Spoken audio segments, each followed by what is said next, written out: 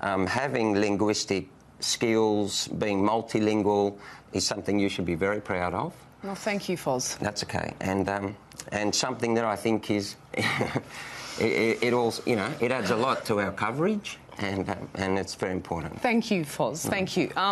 It means a lot to me, first and foremost, because of the legacy that Les put in place, exactly. and also the sentiment behind it, which is that you're not pronouncing it for anybody other than the nation that you're covering, and out of respect to them, you're pronouncing it for them.